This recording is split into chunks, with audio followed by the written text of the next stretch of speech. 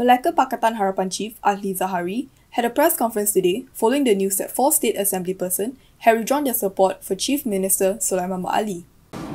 Saya mewakili 11 Ahli Dewan Undangan Negeri Pakatan Harapan dan Datuk Seri Utama Engineer Idris bin Haron mewakili 4 adun berhasrat untuk mengadakan pertemuan dengan Tuan Yang Terutama Yang di-Pertua Negeri Malacca bagi membincangkan tentang usaha yang boleh diambil bagi memastikan kestabilan politik negeri dan kesinambungan pentadbiran kerajaan akan dapat diteruskan. Earlier today, Sungai Udang assemblyperson Idris Haron, together with 3 others, announced a decision to withdraw support for Sulaiman.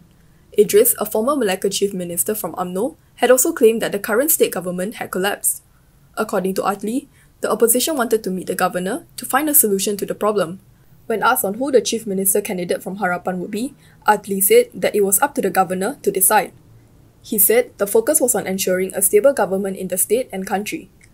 There are 28 seats in the Malacca State Assembly. With the 4 withdrawal of support, Sulaiman only has support from 13 assemblypersons.